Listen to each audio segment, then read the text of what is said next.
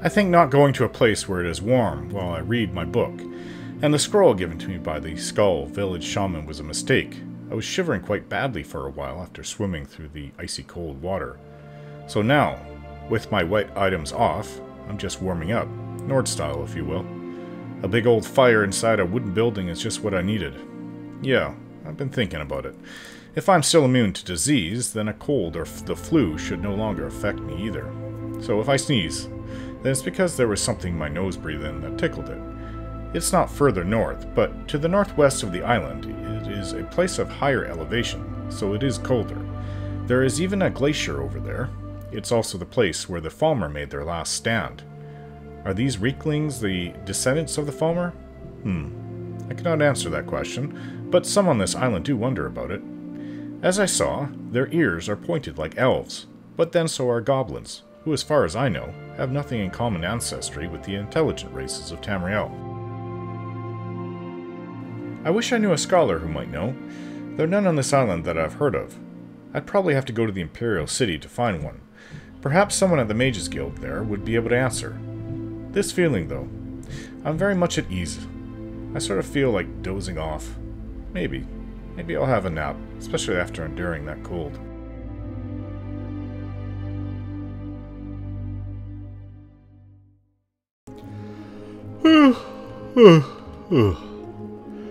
Oh, I think I nodded off there for a little bit.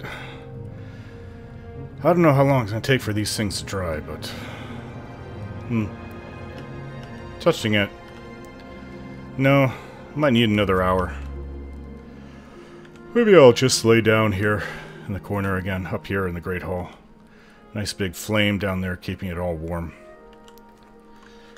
Yeah, this sounds good to me. Another hour or two. Okay. Well, my pants are dry. Okay, what's this other thing? The Story of Aevar Stone-Singer? Sit quietly, child, and listen, for the story I tell you is a story of the ages. But what is it, grandfather? Is it a story of heroes and beasts? The grandfather looked patiently at the child. He was growing into a fine boy. Soon he would see the value in the stories, the lessons that were taught to each generation. Just listen, child. Let the story take root in your heart. In a time before now, long before now, when the Skaal were new, there was peace in the land. The sun was hot and the crops grew long, and the people were happy in the peace that the Allmaker provided.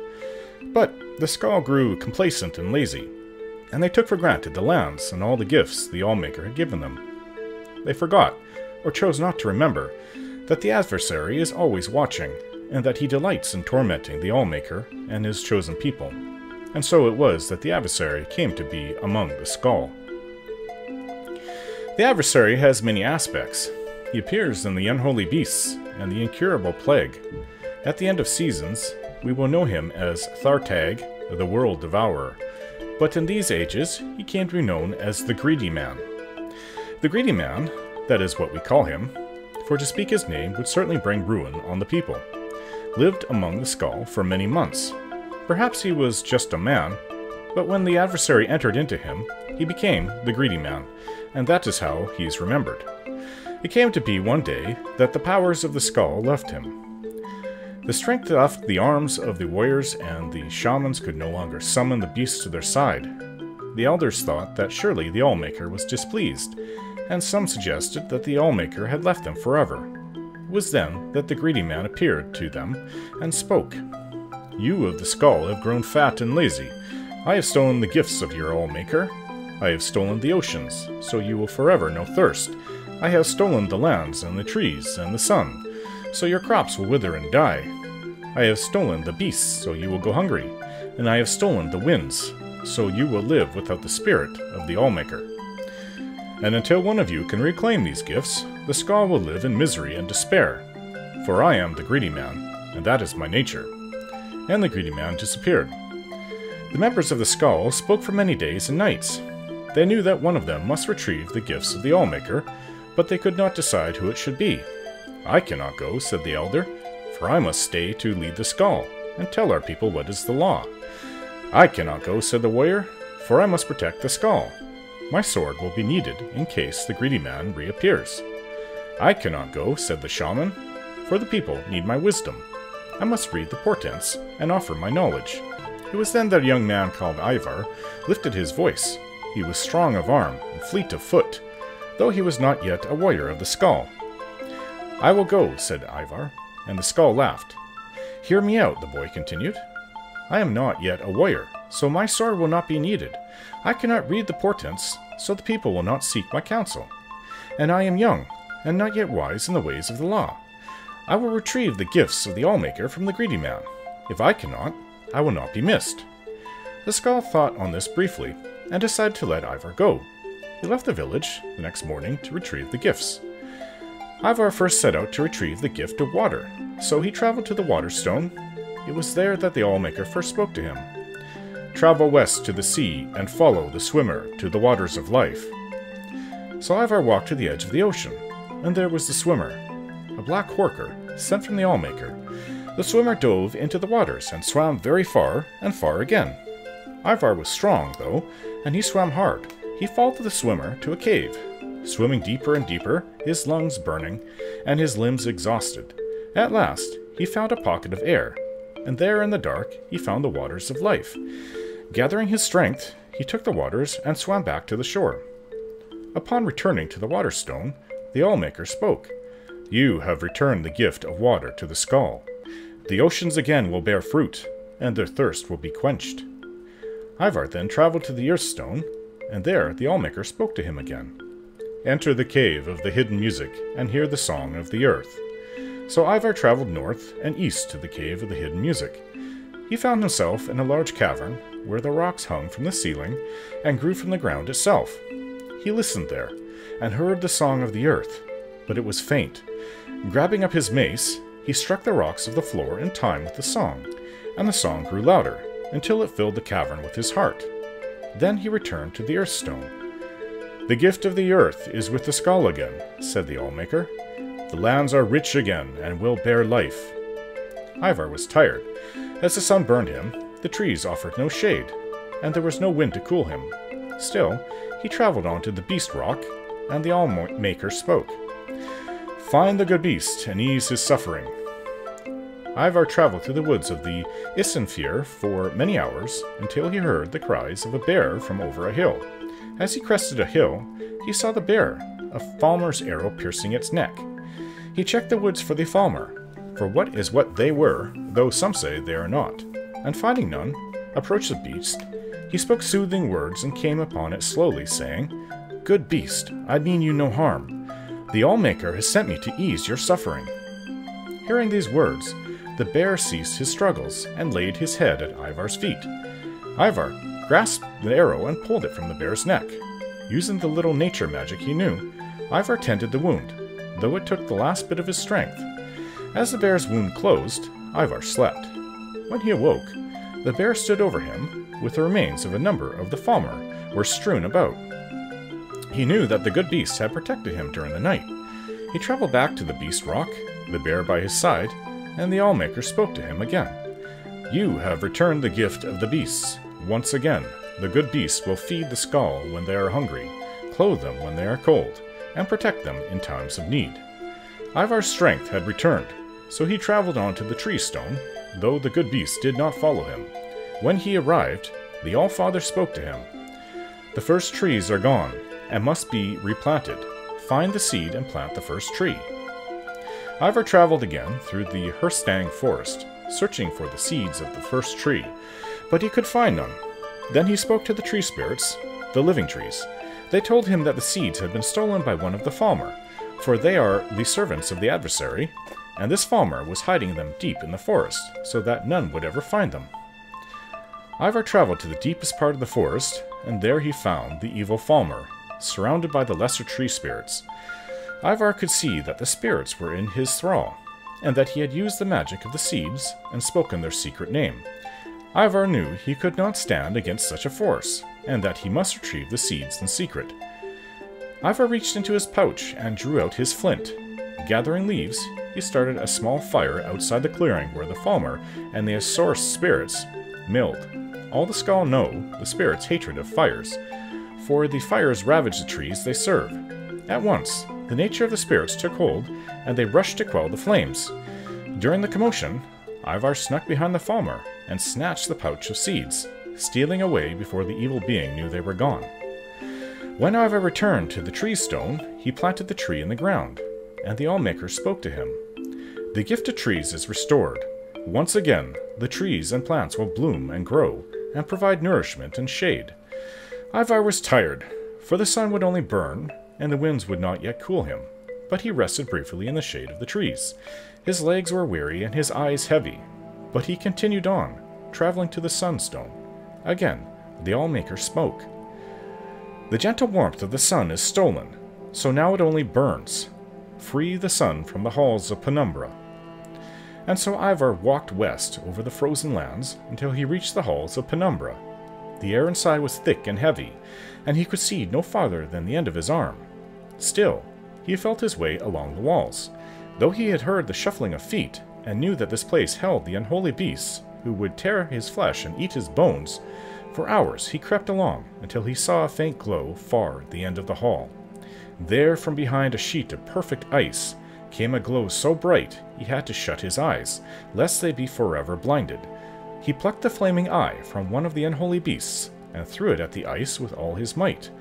A small crack appeared in the ice, then grew larger. Slowly the light crept out between the cracks, widening them, splitting the ice wall into pieces. With a deafening crack, the walls crumbled, and the light rushed over Aevar through the halls. He heard the shrieks of the unholy beasts as they were blinded and burned. He ran out of the halls, following the light, and collapsed on the ground outside. When he was able to rise again, the sun again warmed him, and he was glad for that. He traveled back to the Sunstone, where the Allmaker spoke to him. The gift of the sun is the skulls once again. It will warm them and give them light. Aevar had one final gift he had to recover, the gift of the winds, so he traveled to the Windstone, far on the western coast of the island. When he arrived, the Allmaker spoke to him, giving him his final task. Find the greedy man, and release the wind from its captivity. So Aevar wandered the land in search of the greedy man. He looked in the trees, but the greedy man did not hide there, nor did he hide near the oceans or the deep caves, and the beasts had not seen him in the dark forests. Finally, Aevar came to a crooked house, and he knew that here he would find the greedy man. "Who are you?" shouted the greedy man, "that you would come to my house?" "I am Aevar of the Skaal," said Aevar. "I am not warrior, shaman, or elder. If I do not return, I will not be missed. But I have returned the oceans, and the earth, the trees, the beasts, and the sun, and I will return the winds to my people, that we may feel the spirit of the Allmaker in our souls again." And with that, he grabbed up the greedy man's bag and tore it open. The winds rushed out with gale force, sweeping the greedy man up and carrying him off, far from the island. Aevar breathed in the winds and was glad. He walked back to the Windstone, where the Allmaker spoke to him a final time. "You have done well, Aevar. You, the least of the Skaal, have returned my gifts to them. The greedy man is gone for now, and should not trouble your people again in your lifetime. Your Allmaker is pleased. Go now, and live according to your nature." And Aevar started back to the Skaal Village. "And then what happened, grandfather?" "What do you mean, child?" "He went home." "No. When he returned to the village," the child continued, "was he made a warrior, or taught in the ways of the shaman? Did he lead the Skaal in battle?" "I do not know. That is where the story ends," said the grandfather. "But that's not an ending. That is not how stories end." The old man laughed and got up from his chair. "Is it not?" "Well, that was a bit of a story. It's probably time to gather up everything. I would like to leave while there's still Magnus out and shining. They're dry now. Dry-ish. They'll probably dry with the warmth of my body in them. Okay, let's find those stairs, but before then I gotta get dressed. I've also repaired my armor. So I suppose I'm gonna be wearing all white at some point. Whew. Magnus. Past midday. Okay, so I've been thinking that I cannot just go and do whatever... I'm supposed to be doing the locations of the stones, well, whatever the shaman said. I have to go, I would think, in order. So the wind stone was last. Was it not the tree stone was first? I'll have to go over the story. But I'm right here. So the bear stone and the wind stone are the closest. Locations of the stone. Where would it be?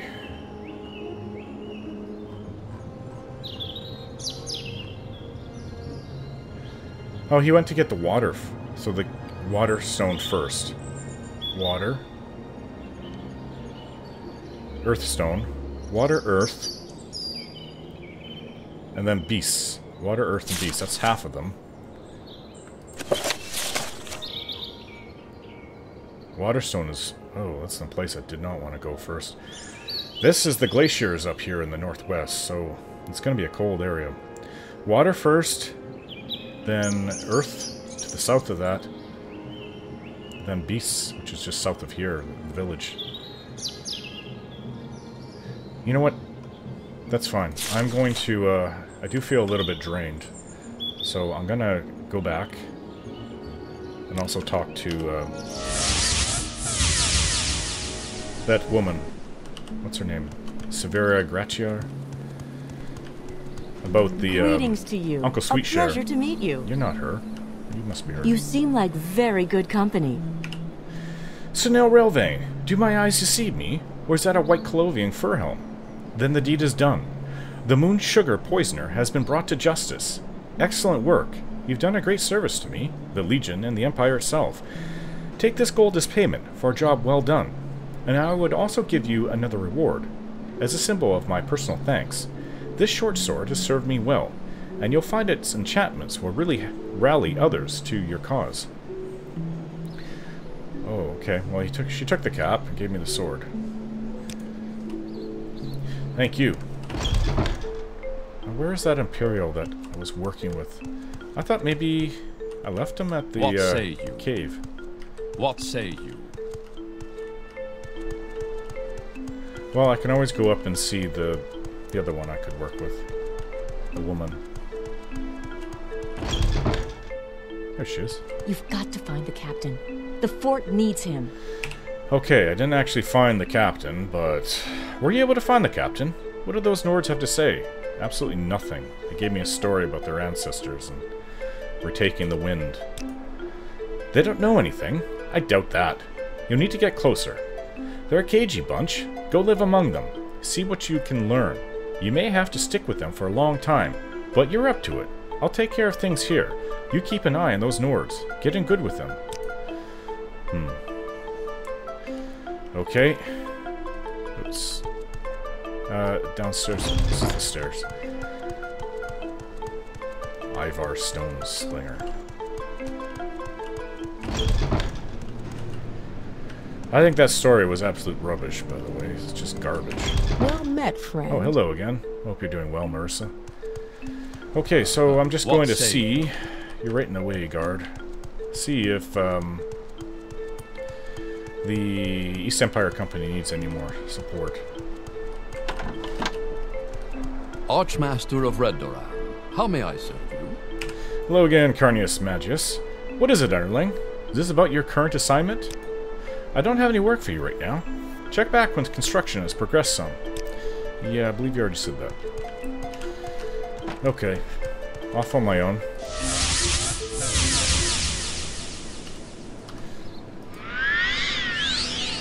Got a little hurt there for some reason. Okay, so water, earth, then beasts.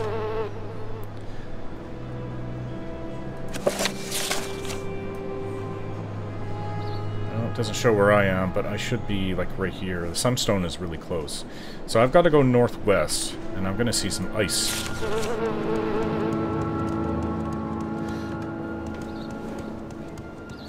Hello again. Have you heard of Eric the Unworthy? I heard about Eric's demise. Can't say I'll miss him much.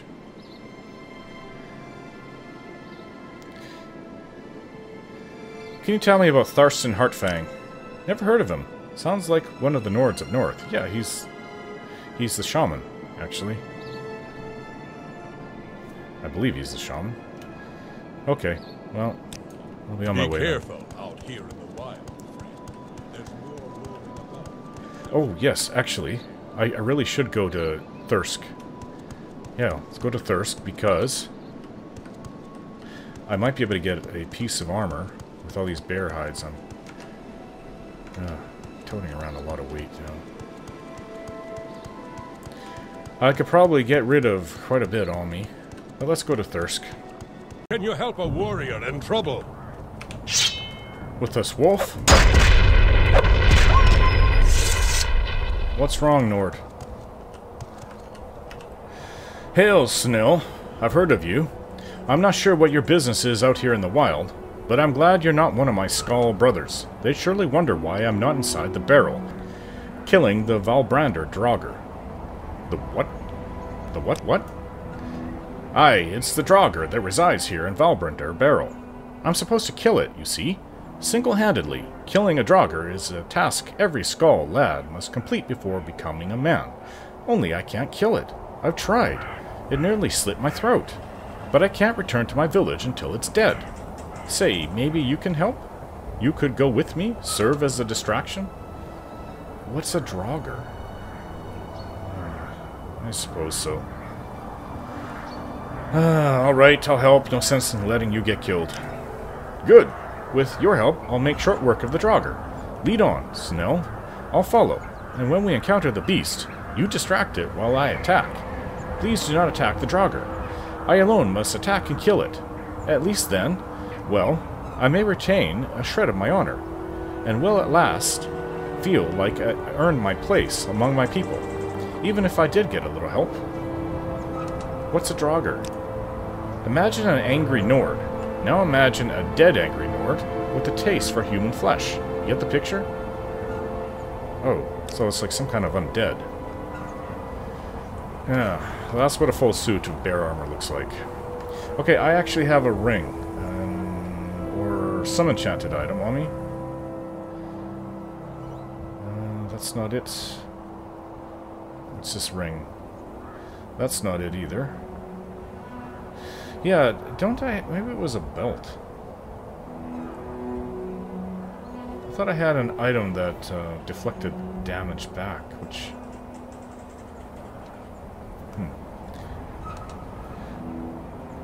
Yeah, I don't seem to have a belt on me anymore. I hope I didn't misplace it at some point. It was a nice belt, too.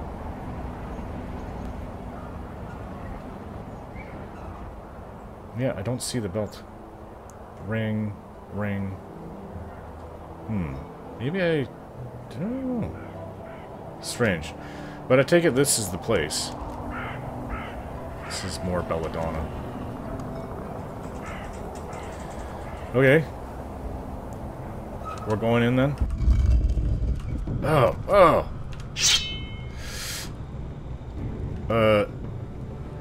Is this what Get in. You're dead attack already.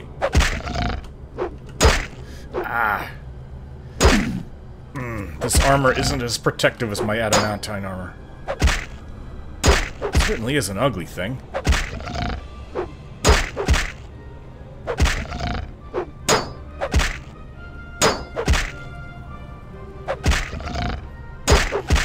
I hope he kills it soon. You got it, Ingmar. By the gods, that was a good fight. Did you see me? I was magnificent with the Draugr. Dead, I am truly a man. I've got to get back to the Skaal Village and tell my brothers the good news. If you're ever in the village, come to my house and I shall greet you as a brother. Oh, and Snil Rilvain, I trust you'll keep this between the two of us. I wish I could offer some kind of reward, but I have so little. I know. I shall leave the Draugr's treasure be. It is yours, my friend. Take all you like. Okay, then. This is a Valbrander Draugr? Like, there's nothing on it, but it's loincloths. What is this? Nordic silver. Actually, that is worth a little bit, but...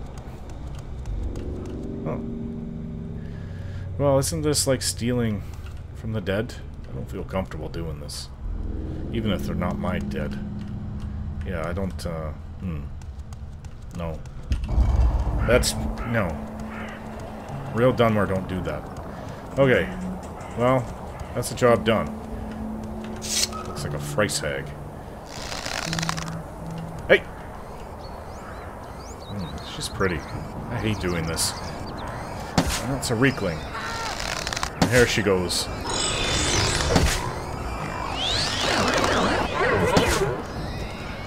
Oh, yeah, that's right. I didn't pray at the shrine.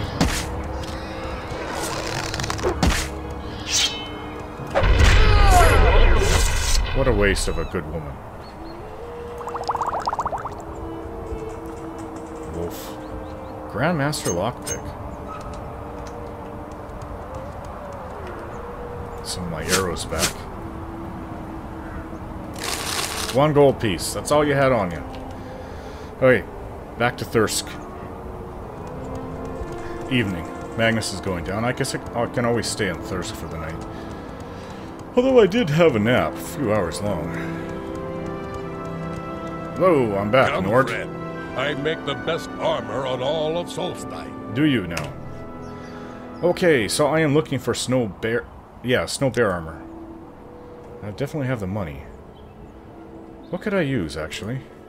Nothing right now. Hold on. Okay, so left bracer and right pauldron. I don't know if they're called the same. Left bracer, which would be a gauntlet, and a left bracer and right pauldron. Snow bear, right pauldron. Okay, so that's 2 removed. Ah, I knew you'd come through, Snow. Give me the pelts and gold. Come back tomorrow, same time, and I'll have your custom snow bear right pauldron ready. Okay, so I'm also looking for... oh, your custom snow bear right pauldron isn't ready yet. Come back later. Oh, okay, you want to act like that. Okay, let me see if I can't get rid of some of this weight. And honestly, I don't... oh, 40,000. This is very heavy sword. Isn't there anyone?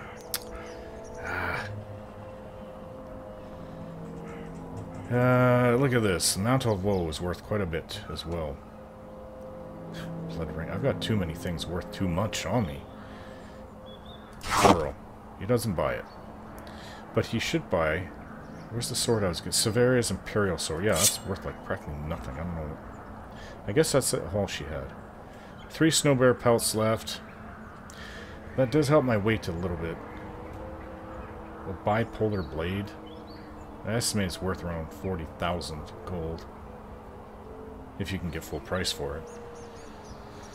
But where can you get full price these days? Nowhere.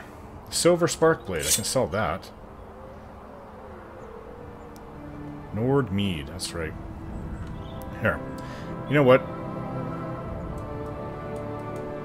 How about this? 160 for the both. I don't really want to hang around this island when it's Magnus is down. Yeah, the temperature also plummets, and especially where I'm going, it's going to be really cold. And by the time I get there, it'll probably be past midnight, and it will be just too cold for me. Oh, this warmth. Nice. Here to talk? Hello You're again. A welcome break from the locals. Just gonna leave the body there, huh? Okay. Well, they said I could sleep as much as I wanted. Nice and warm in here. Oh, wait, there's a... he just sells books, though. Whatever. I do have some books I could sell. Maybe in the morning. Yeah. Ooh, I should maybe check back with Carnius Magus to see if he has any assignments for me. I don't know why he didn't say anything about it yesterday. Maybe he should have. Care for some light? Hello reading? again.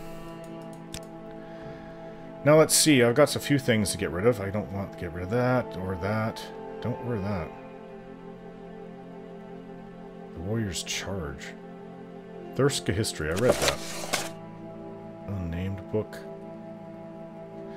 Story of Aevar Stone-Singer. I need to keep that. I guess you don't take anything but books, okay. 60 gold. Ah, cheapskate. 55. Thanks. What is he writing here?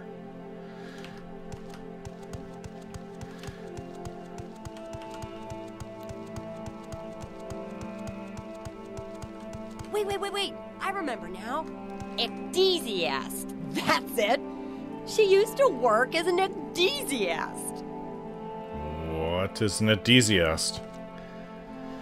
That was weird. Ah, new day. It's clear. It's not going to be snowing or raining. Let's see if my armor is done. I know he said at the same time next day, but let's just see. Come, friend. Sometimes they get things done earlier. I make the best armor on all of Solstheim. How about snow bear armor? It's ready. Here you go. One expertly crafted snow bearer, right pauldron. It came out even better than I expected. If you need anything else, I'm your man. Yeah, I need a left gauntlet, actually. Left gauntlet. Aha! I knew you'd come through. Here, give me the pelts and gold. Come back tomorrow, same time, and I'll have your custom snow bearer, left gauntlet, ready. Well, I've got one item. One of many to get. Upon throwing it in my pack, I don't seem to see it now. Oh, it's got a magical effect on it. He says it's got a resist frost on it.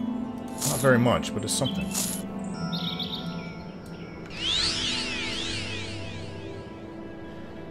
Well, that actually doesn't... I guess this is the enchantment over it, but it's more of a grayish fur. Oh well. Especially with resist frost, that's going to really help me. Alright, so I'm to go to the far west of the island, which is this way. Oh, see that? That mountain over there. That has to be... I don't know what that has to be. It doesn't show... Oh wait, it does kind of show. That's too far north. No, it's not. That would be the wrong place then. That's what I'm thinking of.